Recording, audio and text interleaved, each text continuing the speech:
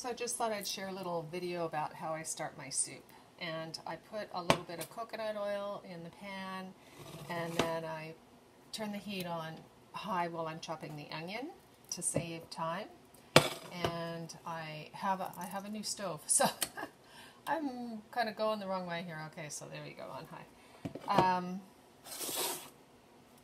But I want to show you chopping the onion, so I'm going to do that first. So be careful when you're turning your oven on super high to don't get in the way.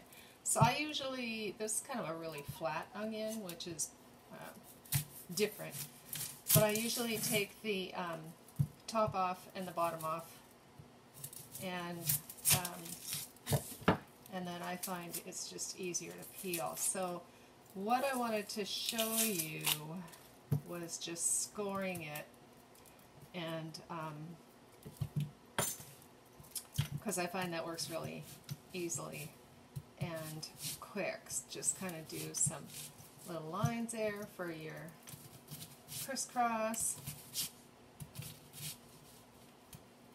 Careful not to cut yourself, and then get your fingernails in there to make sure that you don't lose grip of the onion, so you don't cut yourself, and then you get nice little chunks like this.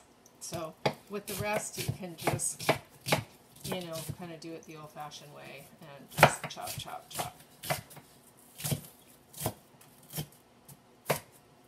And so if you're, I think I've got it pretty hot here, so I'm just going to put that in. So I always start my soup with just sauteing onions in coconut oil, or you can saute soup with, start your soup with just sauteing with water is fine too.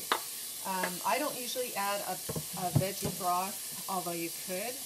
But what you want to do is just get these on super hot, super high, and then when they turn transparent, then I start adding some of the liquids and then the vegetables, and you always add the vegetables last so that they're barely cooked and mostly just steamed so they still carry all the nutrients.